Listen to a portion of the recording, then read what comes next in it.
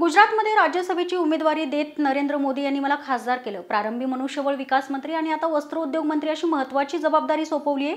मोदी राजकारणातून बाजूला होतील त्या दिवशी मी देखील निवृत्त होईन अशी घोषणा केंद्रीय वस्त्रोद्योग मंत्री स्मृती इराणी यांनी केली आहे. अमेठी मतदारसंघातून निवडणूक लढवण्याबाबत पक्षाध्यक्ष अमित शहा घेतील तो निर्णय मला मान्य असेल असं सूचक विधान सुद्धा यावेळी स्मृती इराणी यांनी केलंय. 4 पिढ्या मतदारसंघातील शेतकऱ्यांकडे ज्यांनी बघितलं नाही ते देशातील शेतकऱ्यांचं काय भलं करणार असा काँग्रेस अध्यक्ष राहुल गांधी यांचा नामोल्लेख टाळून स्मृती इराणी यांनी सवाल उपस्थित केलाय. When will we see Pradhan Sevak Smriti Irani? Never, sir. Why do you say never?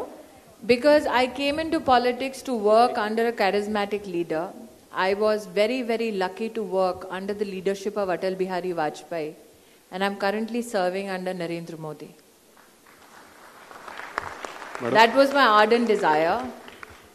And the day Pradhan Sevak Narendra Modi decides that he will hang his boots is the day I will leave Indian politics.